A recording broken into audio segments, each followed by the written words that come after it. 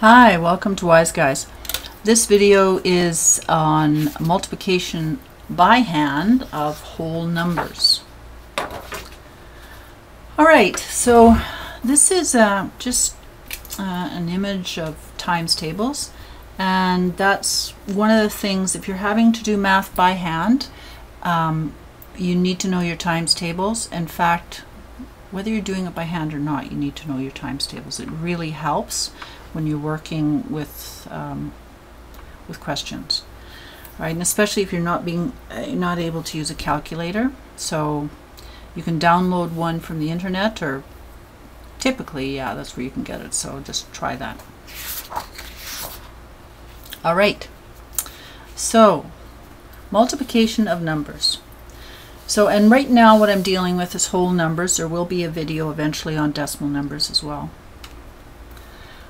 So here we have 31 times 5. So what you do here is you set it up like this. So 31, you put, and normally what I do is I put the smaller number on the bottom because it just makes it a little easier. So we take 5 and multiply it by the 1, and that gives us 5. So we put the 5 down here. Then we take 5 and multiply it by the 3, and that gives us 15. So then we put the 15 here. And that would be our answer. All right. Now let's talk about this question where each number is 2 digits. All right. So we have 63 times 27. So the first thing you do is you start with this digit, all right? We start with this digit and we multiply it by the 3, and then we multiply it by the 6, all right? So I'll take the 7, multiply it by the 3, and that gives me 21.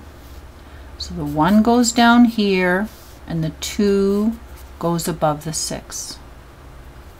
Then I take the 7, multiply it by the 6, which is 42, and I add the 2, which gives me 44. Okay. Now what I do is I take the 2 and multiply it by those two numbers again. All right. So 2 times 3 is 6. Now the 6 goes below this digit. All right. So we step over to the left 1, and the 6 goes down here. Then we take the 2 and multiply it by the 6, and that gives us 12. And we don't worry about this 2 here because the 2 was for this top piece. So the 2 times the 6 gives us 12, and the 12 goes here. All right. Now what we do is draw a line and we add our numbers up. So essentially we have a 0 here, which we don't really see, but we do see it if we pencil it in, okay?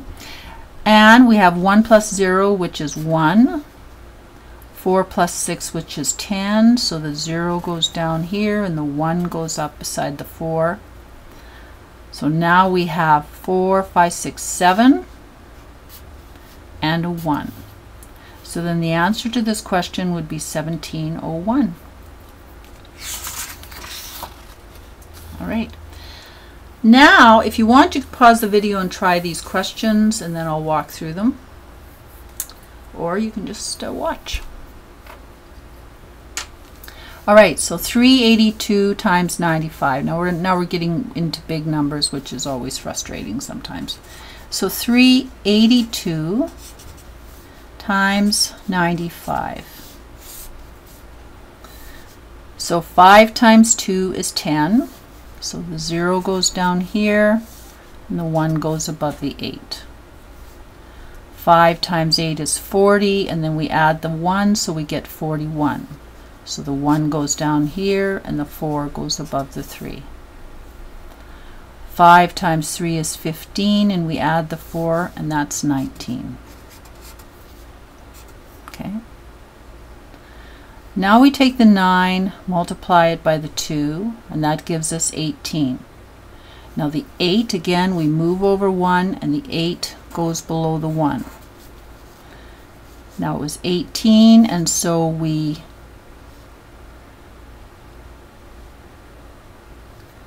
do the multiplication here, we get the 18, and the 1 goes up here. So now we take the 9 multiplied by the 8, we get 72, we add the 1, and that's a 73. So the 3 goes down here, and the 7 goes above the 3. 9 times 3 is 27. We add the 7, and we get 34. So that goes here. And remember, the 4 goes underneath the 1. At this point, we add it up. So we end up with a 0, 9. 9 and 3 is 12. So the 2 goes down here. The 1 goes up here. That's a 6. And that's a 3. Oh, and that's supposed to be a 0. All right. Now, a question with zeros in it. I'm going to put this up over here. So 1, 0, 8, 6, and 4, 0, 3. So 3 times 6 is 18. 8 goes here. The 1 goes there. 3 times 8 is 24. Add the 1, we have 25. So 5, and we carry the 2. 3 times 0 is 0, and we add the 2, and we end up with a 2. 3 times 1 is 3. Now the next thing we need to multiply is the 0. So the 0 times 6 is 0. So the 0 goes here, and remember we move 1 over, so the 0 goes here. 0 times 8 is 0. 0 times 0 is 0. And 0 times 1 is 0. So we just have a bunch of zeros, but you have to put them in. You can't skip them, okay?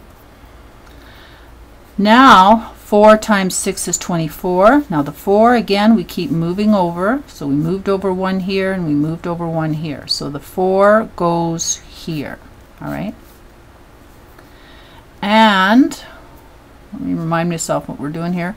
4, that's a 24. 4 goes down there, and the 2 goes above the 8. All right. 4 times 8 is 32. We add 2, that's 34. The 4 goes here, and 3 goes above the 0. 4 times 0 is 0, and we add the 3, and that gives us 3. 4 times 1 is 4, so the 4 goes here. Okay, so now we add, and again we're adding straight down. And also when you're doing these things, being really clear about making sure that they're all lined up, because when they're not lined up and you try to add them up, you're going to end up with an error. So here we have 8, 5, 6, 7, 3, 4. There you go. Now we can see that the question, sometimes it helps to just stop and say, is this reasonable? We can see that the question, this number is approximately 1,000. This number is approximately 400. So our answer should be around 4 with 1, 2, 3, 4, 5 zeros. 1, 2. Okay, so there we are. So 4 and 5 places. So this is a reasonable answer, right? Okay, and that has been brought to you by Wise Guys. Have a super day.